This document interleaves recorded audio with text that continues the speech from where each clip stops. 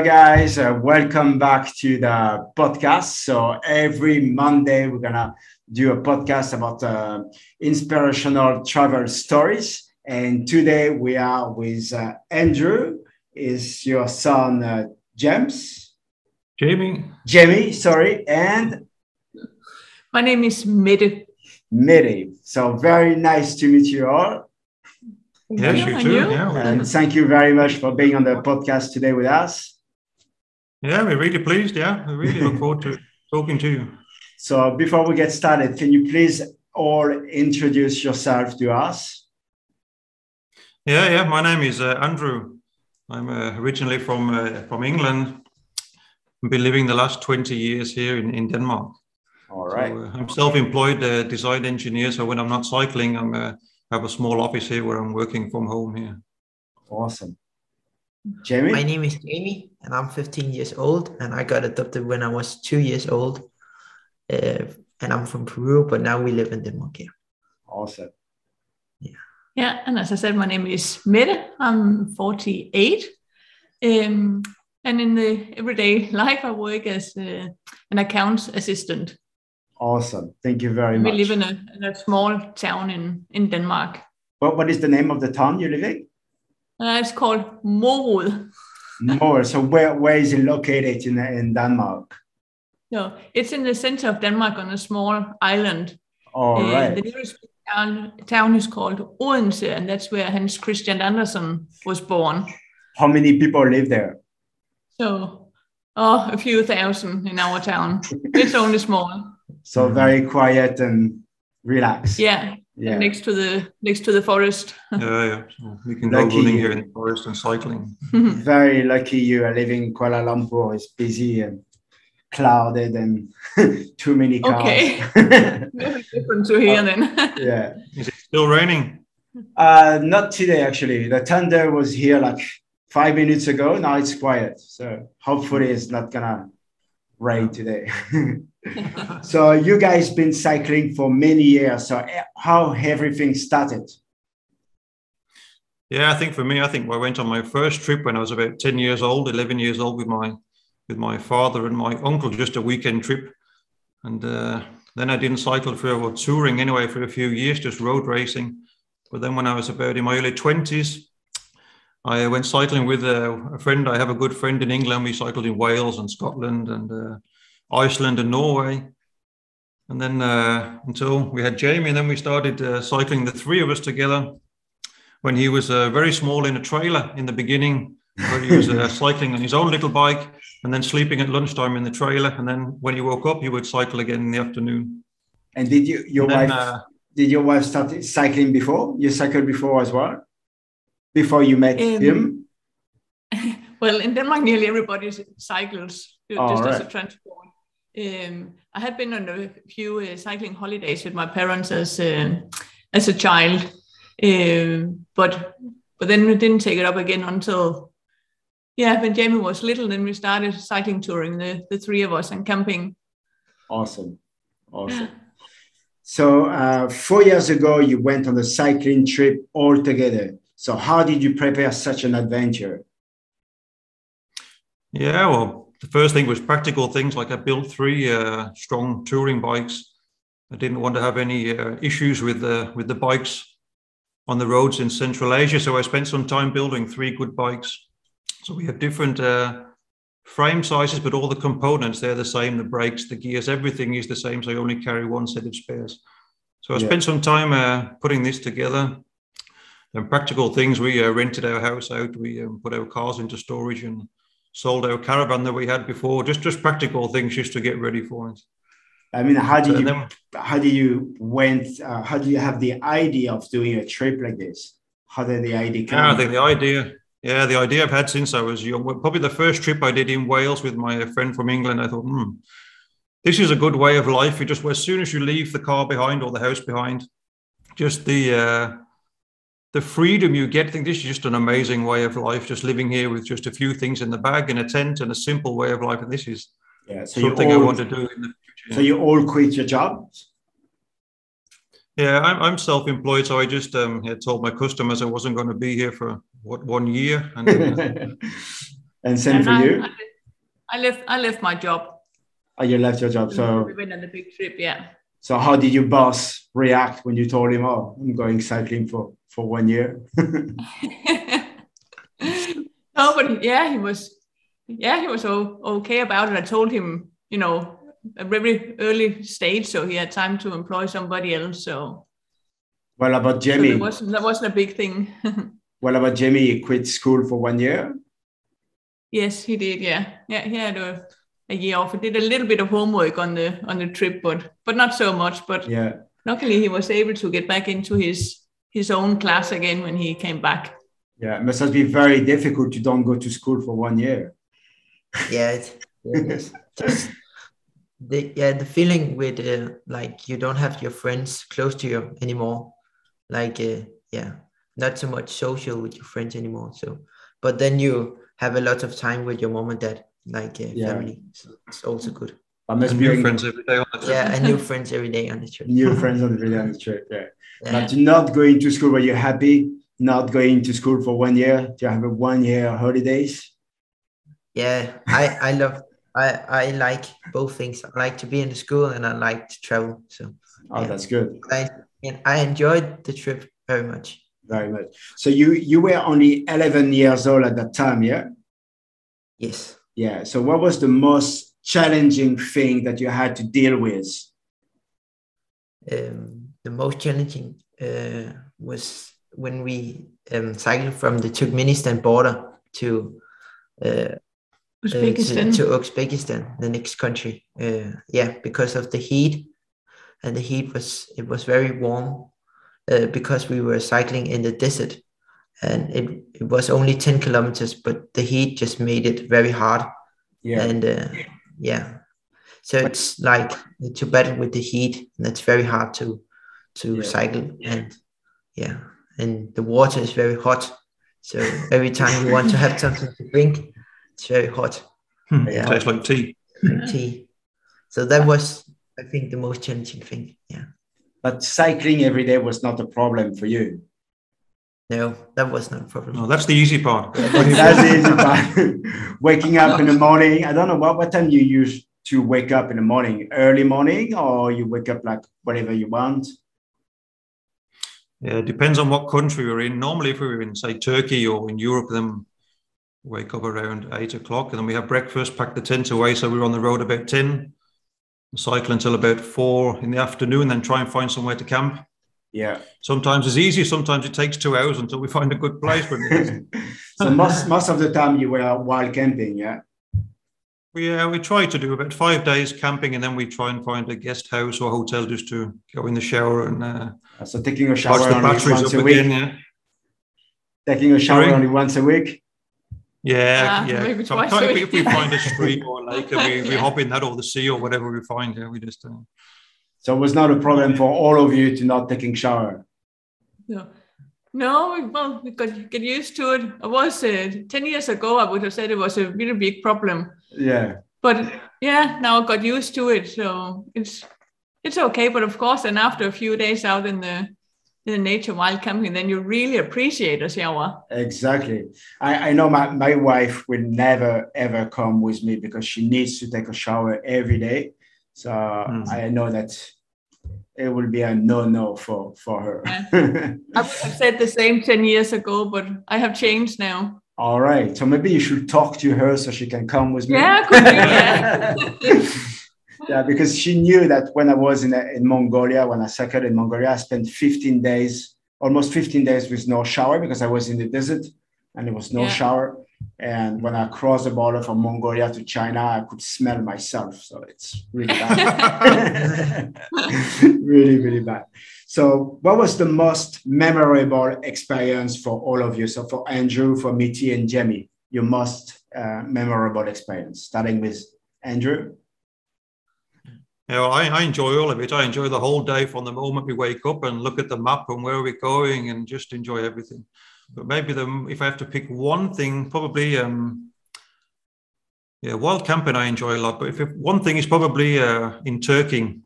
In Turkey, we had a fantastic experience just about everywhere we went. People were so friendly. if I just pick one thing, maybe there's one night when we turned into a town. It was a small village near the Alara Valley in the center and middle of Turkey. We just pulled up in this small town, and there was a piece of a grassy area where we could thought maybe a good place to camp. And there was already another family there because this was Ramadan at this time when we cycled through Turkey. All right. So we just pulled up and then we asked, is it okay to camp here? Or just sign, yeah, it's fine, no problem. So we start setting the tent up, and then this family, within 5 minutes, Jamie's playing football with their kids, and we're setting the tent up. Nice. And then after 10 minutes, they come over, and they, in Turkish, they ask us if we want to join them for dinner, because they eat when the sun goes down at sunset. Then they have their dinner during Ramadan. Yeah. We say, so we get Google Translate because we don't understand Turkish, and we find out that they want to invite us for dinner with them. So we say, okay, but we would love to do that, but do we bring our own food? We've got everything with us. No, just come and sit and enjoy the evening with us. Very nice. So they'd already prepared the dinner for their family, but they invited us over and allowed us to spend the whole evening with them, sitting on these blankets, just even though we couldn't speak Turkish, but with Google Translate, we managed to have a great evening. Yeah, that's something we couldn't do. Something we couldn't do like 10 years ago or 15 years ago. Yeah, that's true. Yeah, that's so true. Now yeah. with technology has a good point sometimes. Yeah. Otherwise, we couldn't really communicate. But with Google Translate, we managed to get a whole evening where we could speak to each other and that's awesome. Speak to this really, really kind family. That was a good experience. That's great. Jamie?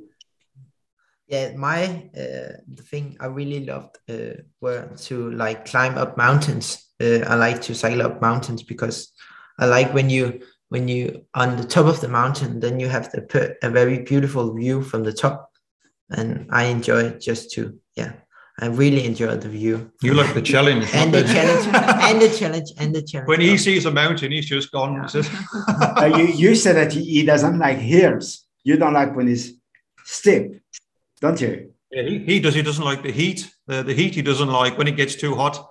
But the hills you don't mind? No, that's not a problem. No. All right.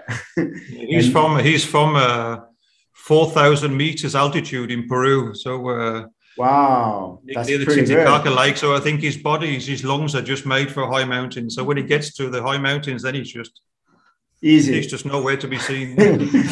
So you just go up and you wait for your parents. Yeah.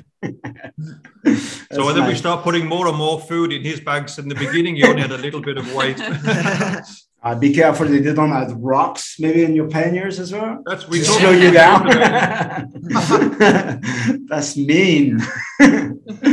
What about you, Miti? I would say again the friendliness and generosity of people that has made a big impression of all of us, because we didn't expect that, but that was amazing to experience friendly, smiling people that wanted to talk to us and hear where we came from and waving to us on the road and popping the horns in the cars, just, friendly hello. And that was especially in the Muslim countries that we experienced that. Yeah.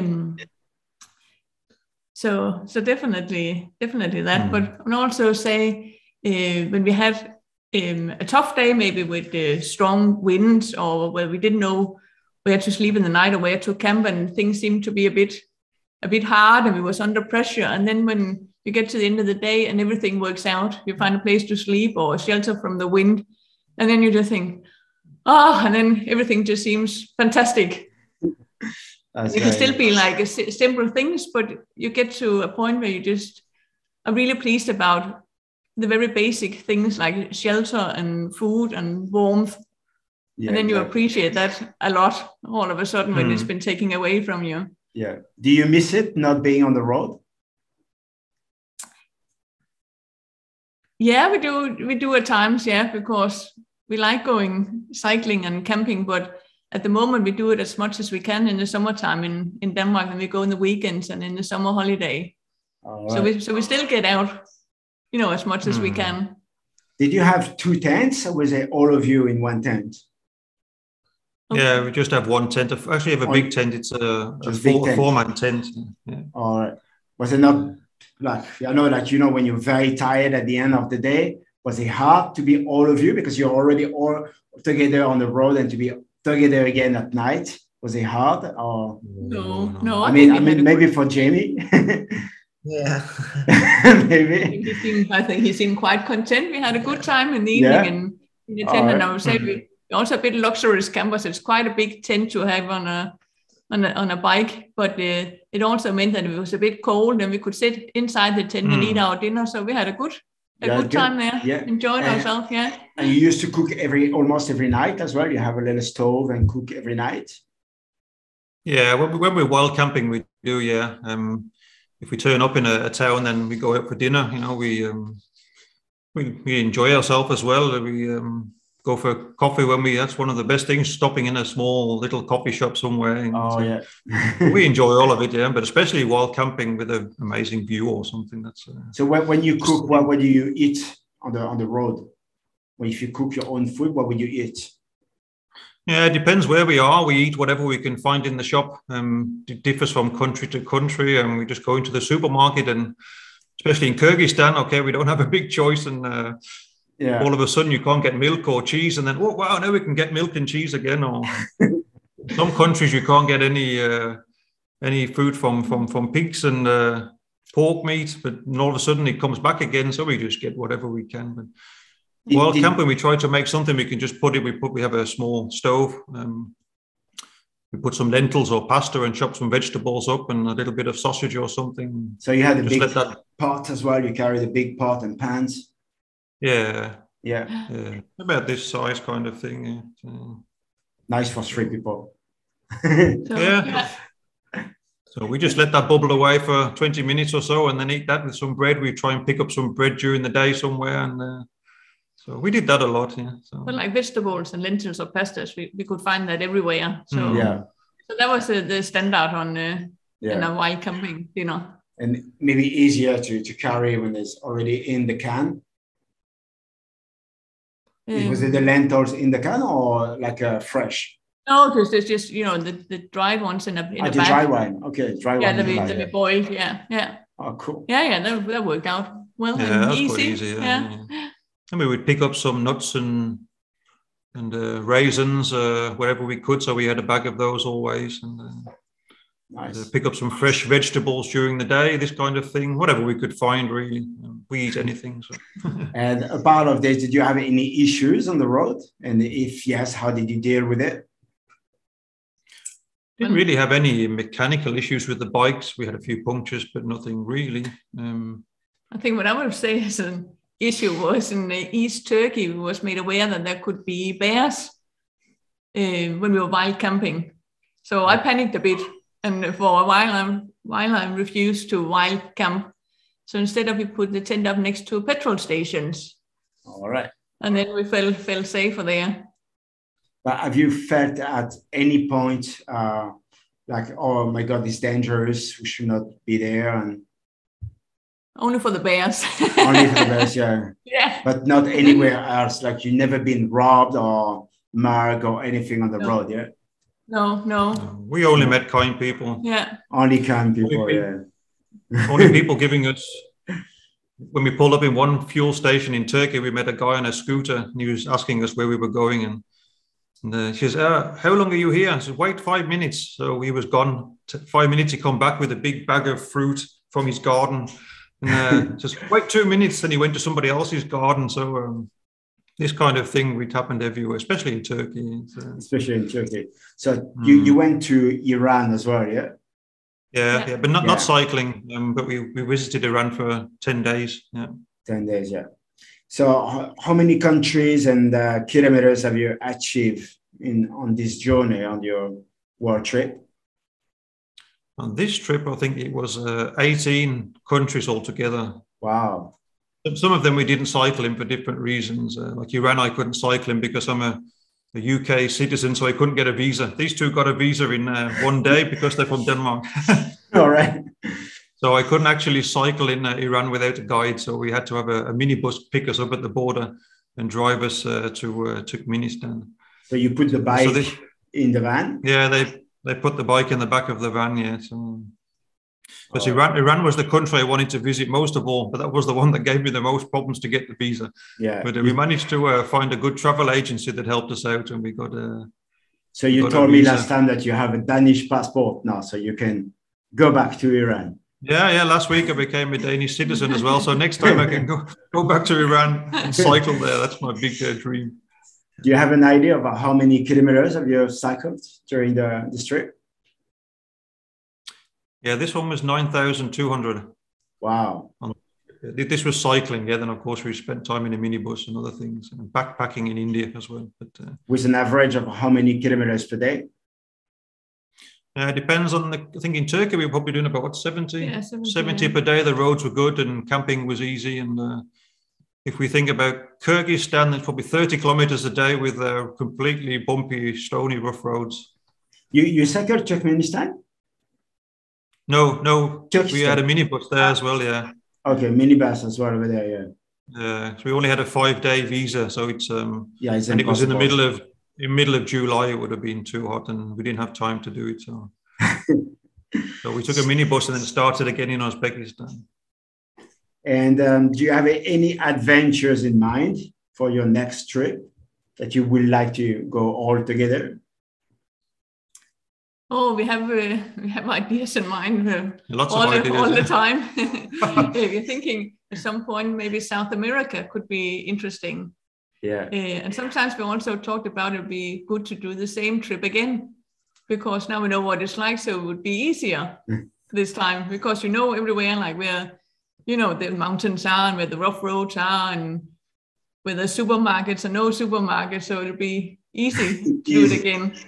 And also this trip, we think, was very special because we could go through so many countries. So it was very varied. It changed a lot all the time. So that was a good thing about this trip. And if you go to South America, do you have an idea of which country would you like to visit? Yeah, we talked about Argentina. Argentina, Ushuaia. Maybe Chile and Bolivia and Peru could be good. But you've already been cycling in Peru, all of you? No, not cycling in Peru. We visited Peru twice, but we haven't been cycling there. No. Okay, cool. They have a beautiful road. That's one of the highest roads in the world in Peru. Yeah, can't remember the name of the road in Peru. Yeah. No, I don't remember the name. Yeah, but when we drove. We had a Land Cruiser last time we were there. I think it was 5,500 meters. The one day we went over on the way to Puno, where Jamie's originally from. And maybe the Salt Lake in Bolivia. Yeah, that would be good. Yeah, I've seen some videos of that. It looks good. Yeah, that was. Yeah, it's on my bucket list as well. Yeah, I can imagine. And do you have a website or Facebook page where people can follow you?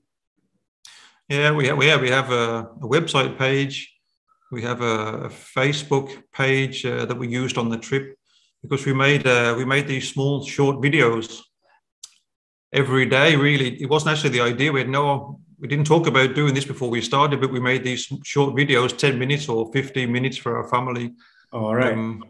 Which we ended up doing 257 of these in the end. It was never planned from the beginning, just kind of happened. So we filmed in the day and uploaded these every evening to Facebook. Nice. And that was on Facebook. So our Facebook page we used on the trip. But since we came back, all these have been uploaded now to YouTube. Nice. So we have a YouTube channel where they're all organized in playlists. So you can actually go back to the very, very beginning, the first day. So you can let them know the whole trip. You can let them know the name of your page, and I will add it in the description. So what is the name of the page? Yeah, our page is letsgobiking.com with a dash between the let's and the go. All right. Letsgobiking.com, yeah. Facebook, YouTube, and easy. Yeah. And do you have any advice for people that would like to undertake like a cycling trip with their family? So when they have a young kid with them and they're not too sure what or how to begin this trip, what would be your advice for them? Yeah, first advice is just to give it a go and don't wait. If you have these kind of ideas, just do it, because you never know what's going to happen tomorrow or next week or next year. So we decided Jamie was at a good age. When he was 11, he was strong. We knew he was strong on a bike. We knew he was adventurous. So we just went for it. Don't wait. You never know what's going to happen. So and it doesn't matter if you cycle 10 kilometers a day or 20 or 30, it doesn't really matter. The main thing is just to get out on the road and just see what happens. And you can always improve day by day and to do more and more. Yeah. Just get going and your fitness will improve and everything will get easier. The first trip we did in Sweden, we cycled for 6 weeks, and we didn't really know after a week, do we still want to sleep in a tent or are we going to get bored? But after 6 weeks, we just wanted to carry on. So nice. just get going. Yeah. Would you like to add anything, Mitty? No, I think we have said the most important things. Yeah. Do you want to say anything else? Anything else that we'd like to add for the people that listen in this podcast or any advice? I think one of the main things is just don't listen too much to what the media is telling you, because if you listen to the media, you'll probably be scared to go anywhere. You'll be scared to leave your own house at the moment. But we didn't find the real world to be anything like what the media tell us it is. So my advice would be to check out some. There's lots of people making these short videos on YouTube, especially touring cyclists are doing it a lot now. Yeah, exactly. And that's what I did before this trip. I followed other people that were cycling around the world. So not watching travel documentaries or watching the news, but just watching real people cycle touring and just seeing what the real life is like. And that's completely different. Completely different to what the media tell you. You know, we only experience good things. So people are nicer than you think. Exactly. There is a good human around there. Yes. There is bad one, but mostly good. Yeah, we only experience the good ones. That's good. Thank you very, very much for being on this podcast today with us, guys. Oh, thank you very much for having us. Yeah. So, like I said at the beginning, we're going to have this podcast every Monday. So if you're watching this podcast and if you want to join this podcast, you can send me a message on the email in the description below, and I will be in touch with you. Thank you very much, guys. See you next time. Thank you. Bye-bye. Bye.